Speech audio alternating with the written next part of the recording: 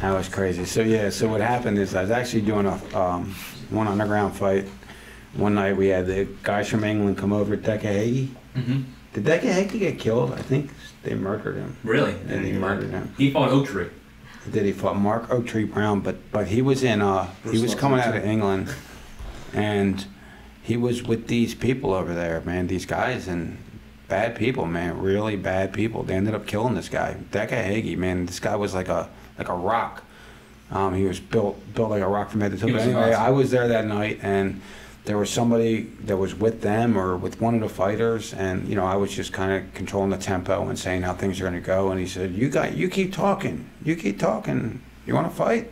And I'm like, "No." And he's like, "No, I'll fight you now."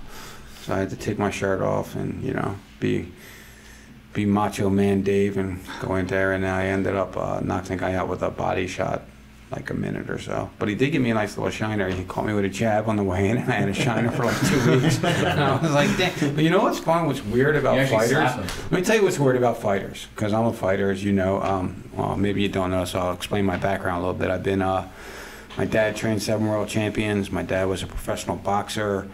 My mom was injured in a very bad accident at the age of 8 when I was 8 years old, and she wasn't really in her life much more for a while. She went back to Oklahoma from where she was from, and at that time my dad was training a lot of fighters, and he moved in a lot of fighters into my house. Our house actually became a training camp, and before you know it, everybody's coming to our house for autographs because they're seeing these guys fight on NBC, on ABC. It was crazy.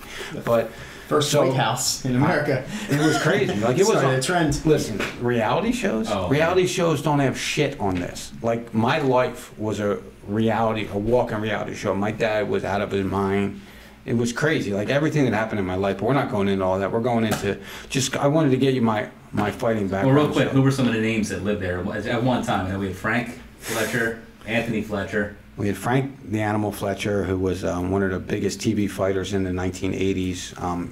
He just fought everywhere, and everybody really knew him. Anthony Fletcher, who was actually Anthony Two Guns Fletcher, was an Olympic alternate.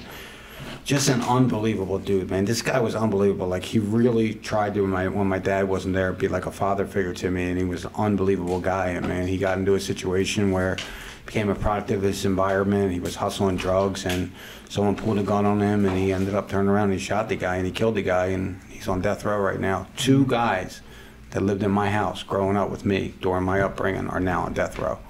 It's crazy. Like that's what I say. Like when, you know, I'm trying to build this business, and I've been in a lot of businesses, and I think I'm fairly successful at building businesses. I'm probably not the most successful at managing money, but I'm the most successful. That's all. I really take I take an idea and I run with it, and I probably try to make it the biggest that I've ever done. Even in this pandemic, as we're doing PPE equipment and stuff like that, and we want to be the biggest PPE supplier in the world. So we try to do everything we can do to be the best at what we can do. And you know, I think my upbringing, being around all those kind of people, and like I can deal with that guy, I can deal with the guy that's on death row, I can talk to the CEO of a company. I think I'm kind of pretty well rounded on there.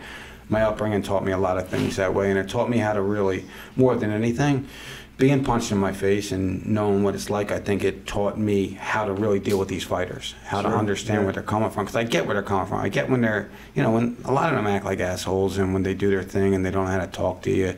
But I get that some of that, I just let it go off my shoulder. But the others, I just can't. And, you know, we go nose to nose to this day. Like, you know, it's the fighter in me and the fighter in them. And I get where they're going from, but I also get there's boxers, fighters, good fighters are the most entitled individuals in the world. They think that they own everything. And some of them are worth a lot, and some of them aren't. You know what I mean? There's A side, there's B side, there's prospects, there's opponents. There's a whole different thing with, you know, with fighting. But I feel like I can do pretty good at right now picking out guys that I want to work with. You know, some guys I don't want to work with, but you know what, they can fight their asses off and they give the fans what they want, so we keep them in there. But that's just a little background on what I've came up to. And then I became a professional boxer.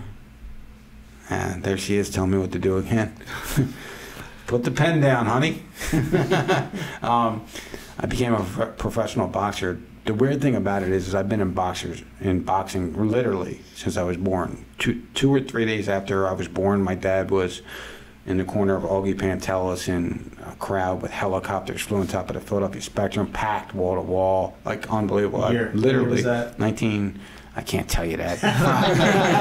You almost got me. Almost got you.